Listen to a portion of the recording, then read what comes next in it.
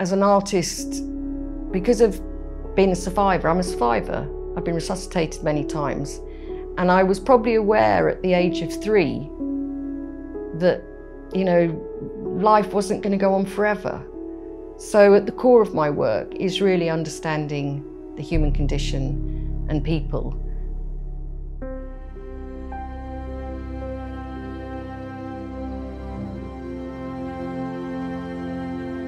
My name's Rachel Gadsden, and I'm a visual and performance artist.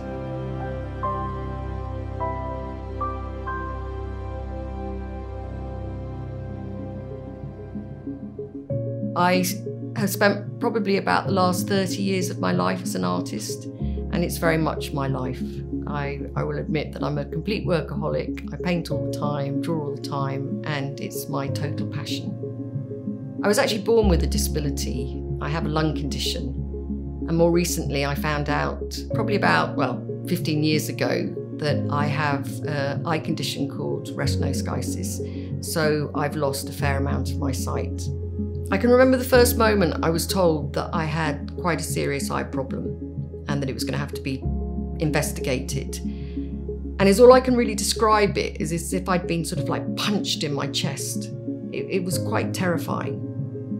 And I remember coming home and I made a sculpture in my studio with my eyes closed because I was thinking, how's all this creativity going to come out in another way? And then one day I realised, you get on with this or you give up. And I was not going to give up, never.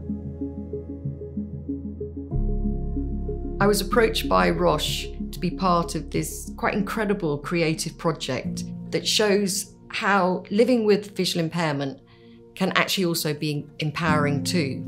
I'm working with a blind poet, Dave, and also Baluji, who's an instrumentalist and performer, and we'll be working with his orchestra.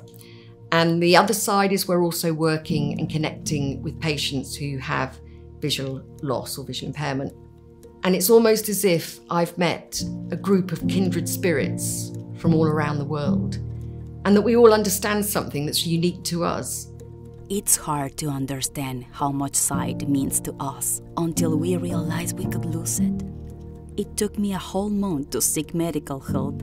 I didn't believe it was just cataract, like the first doctor said, and I was right.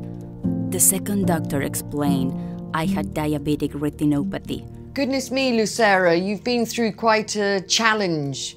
How have you coped with it?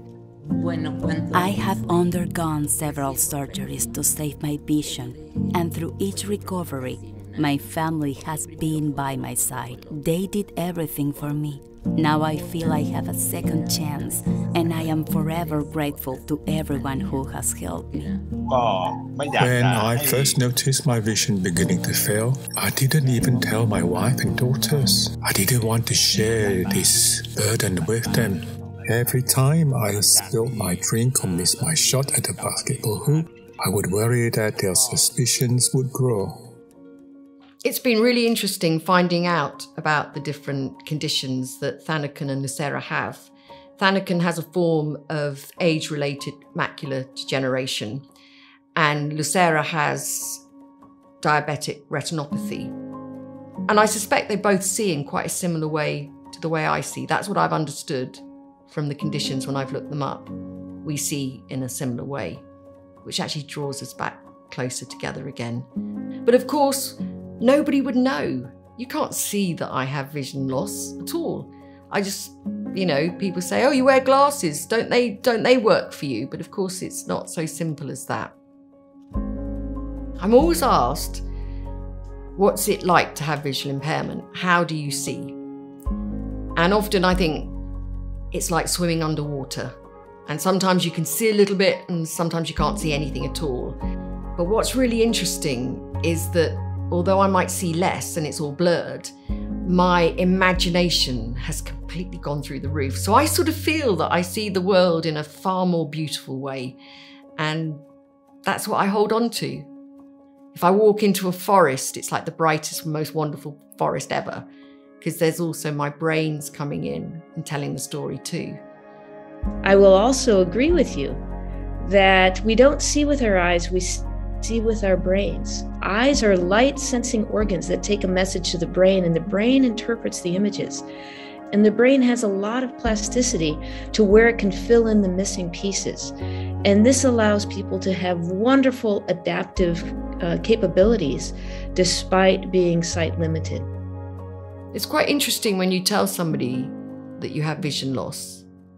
The first thing I'm usually told by the person is, oh my goodness me, that would be the worst thing that could ever happen to me. And I look at them and I say, but it hasn't happened to you. It's happened to me.